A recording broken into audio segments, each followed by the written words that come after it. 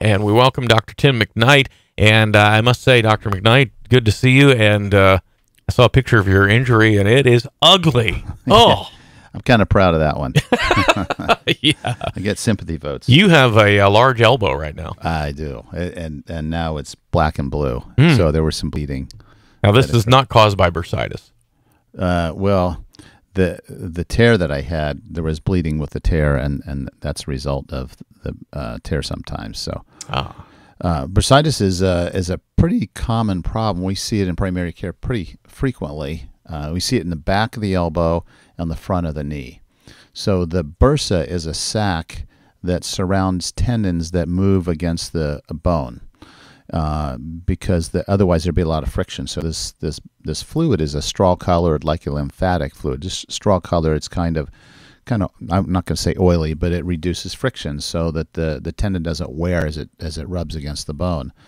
And so it's right on the bony part of the elbow in the back, and it's also in the kneecap in the front. So anytime you bend your knee, you're using those tendons, and they're sliding on the kneecap. So that's why the bursa, that sac, is there. And I was, I had to look this up in the anatomy textbooks to understand it a little bit more than what my knowledge base had helped me with. And I realized this morning that the swelling that I have on my elbow goes all the way down almost to my wrist. So that bursa extends that far as it's trying to protect the tendons that are rubbing. And I assume the one in the leg then also is it also pretty goes lengthy. Down pretty far as well. So what happens, like with carpet layers in particular, or anybody doing a lot of work on their knees, maybe it's people that do cement work, if you're on your knees, it's pressure right over the bone on those bony areas, and then kind of a rubbing or torquing action that is enough to irritate that sac to potentially make it tear, and then you get this swelling. We often see this probably more common in the elbow. Mm-hmm. And if you just think about it, somebody that's maybe puts their arms on their elbow, puts their elbows on a table, and there's pressure, and sometimes just you move forward a little bit, and your elbow kind of slides under your skin. Sometimes that's enough pressure to tear one of these. But most of the time, when people come in with this, they don't know what they've done. They just know that they're swollen. It looks like a golf ball, or sometimes a plum that it swells that much. So we'll often stick a needle in right under the skin and drain it. Sometimes it's a straw-colored fluid, but most of the time there's blood in it because something is torn and it's bled. And what we normally do then is wrap it up with an ACE wrap and say, hey, protect this because it could come back again. So the bursa sac has drained because it's torn, and that's all the fluid that was in there? Yes, exactly. And now it's in the tissue under the skin. It's kind of outside of that sac. So the idea is in time, that sac will heal again and reseal, and then when you make more fluid, it'll be okay. But sometimes it takes a long time. And the first thing you think about doing is draining it, just so the individual is comfortable and they can bend the knee or the elbow, because when it's that swollen, it's hard to bend it. I couldn't bend my elbow past 90 degrees last night, and I mentioned before we came on the air, I did this yesterday playing basketball, and I actually I ran into the mat on the wall, and my elbow struck the mat at kind of an angle, and I kind of screamed, went down on my knees, and I walked out of the gym holding my elbow, and I'm sure the guys thought, "What's wrong with you? You ran into a mat, and and you're in this much pain."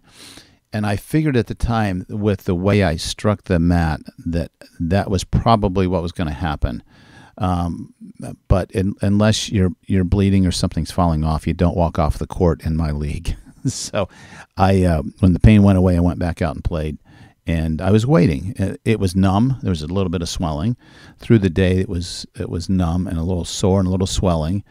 I went to the gym last night and did a leg workout, and then I did a little exercise on the high bar. And I came home, and holy cow, after I sat down, that thing, it just swelled up like an orange in there. So the activity was keeping it from swelling for a while. I think it was, and I don't know if I did something in the gym on the high bar that might have, made it really start to bleed in there. I'm not sure. But I wrapped it with an ACE wrap, compressed it really good. I took some steroids. You can take either steroids or anti-inflammatories like Motrin. But the idea is compression should help reduce the swelling. So this morning, the swelling is down about 30%, and now I can bend my arm to 90 degrees.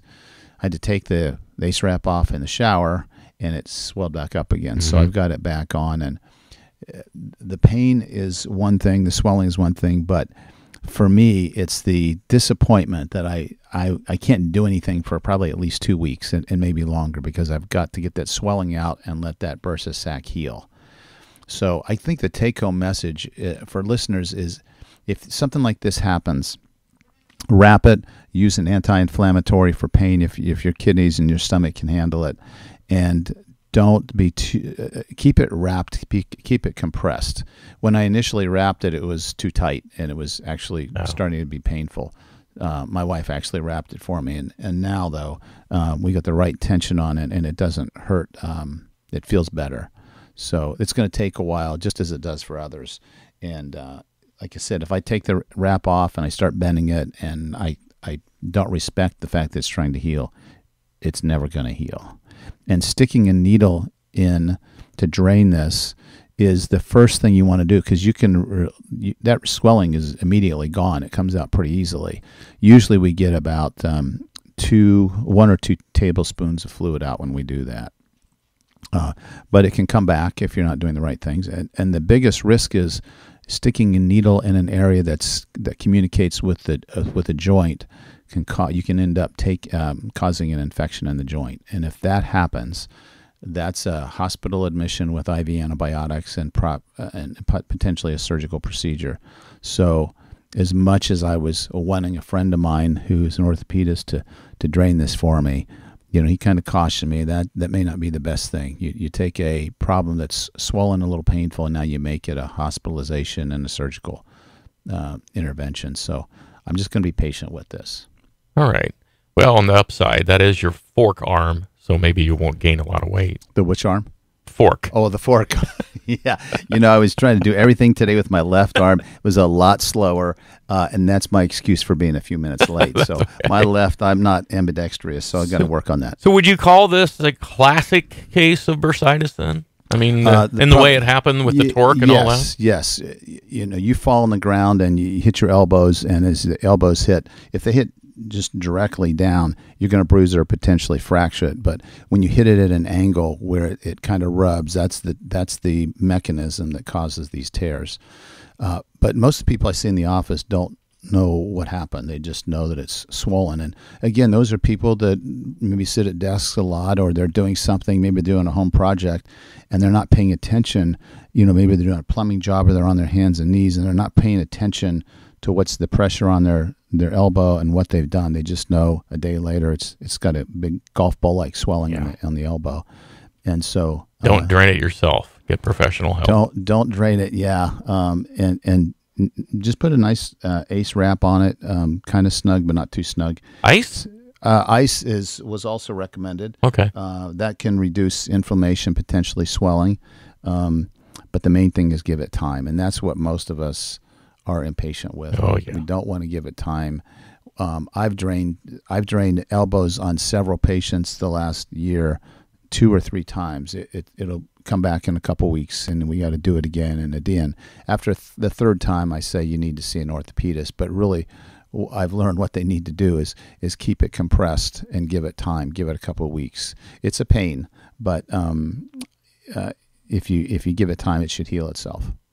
All right. And no permanent damage would be expected. Right. Well, next week we'll try to find a topic that you don't have to be the guinea pig for.